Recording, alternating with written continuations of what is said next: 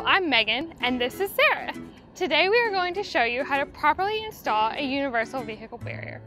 Setup is simple, but we recommend that you have a second set of hands to help.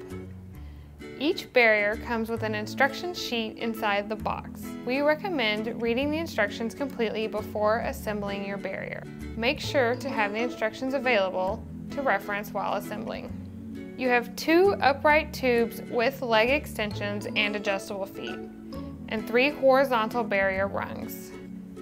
To begin, loosen all the twist lock adjusters on the barrier rungs. Move the plastic tube casings to the far left and right of the horizontal barrier rungs. Then insert the upright tubes through the plastic tube casings.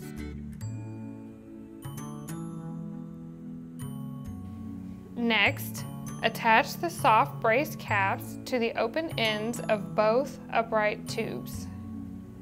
Now you are ready to stand the barrier up. Be careful when placing the partially assembled barrier inside the vehicle because the horizontal barrier rungs are not yet secured. Position the assembled barrier inside your vehicle at the desired location with the twist lock adjusters facing towards you.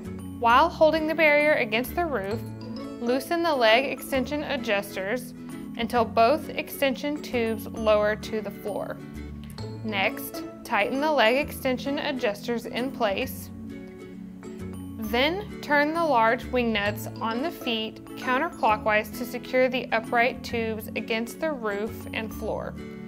Now, working from top to bottom, adjust the horizontal barrier rungs to the desired position and tighten all twist lock adjusters.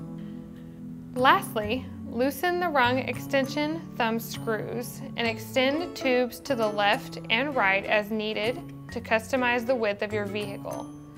Finally, tighten the rung thumb screws to hold the rung extensions in place. Once you have it secured, your barrier is installed and you are ready to go.